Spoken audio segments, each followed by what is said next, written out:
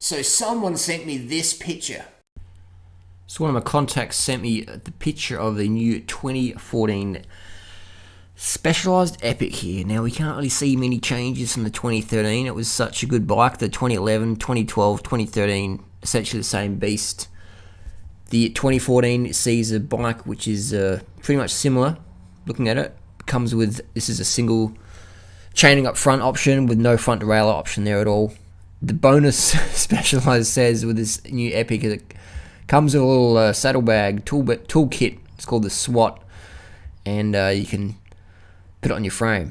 So I think Giant is going to be the bike that's going to have the biggest advantages this year in terms of improvements. The Specialized Epic is just such a good bike already. It's just hard to improve on. I actually do own one of these myself. Fantastic bike. I just think that I was going to be surprised what they're going to do for 2014. I thought it was going to be something new, but it's just pretty much the same bike. It's hard to improve on something that's already so bloody good.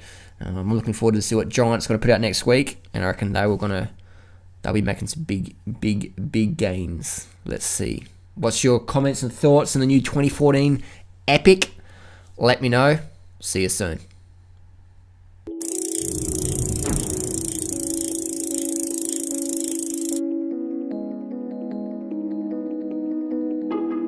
Okay, stop shot, sir.